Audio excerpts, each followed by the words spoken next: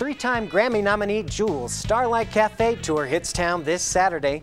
Jewel will be at the Pikes Peak Center performing acoustically in support of her just-released sophomore country album, Sweet and Wild. Springs residents will be among the first to hear her new material live, along with their old favorites. Tickets are still available. You can go to pikespeakcenter.com.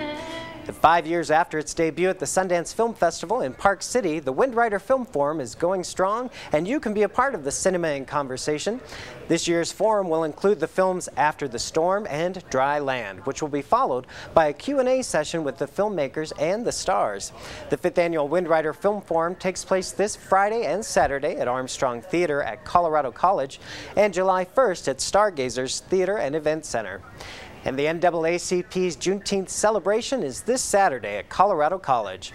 The longest-standing El Paso County observance of the coming of freedom for all Americans, the Colorado Springs branch NAACP continues the tradition of community coming together with this year's celebration, It Takes a Village.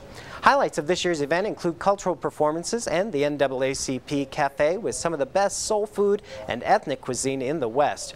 You can get more information by emailing president@coloradospringsnaacp.org. Pick up The Independent every Thursday for details on all the events that entertain and bring our community together. It's available all around town and online at seeindy.com. For the Indy Minute, I'm Jack Ward.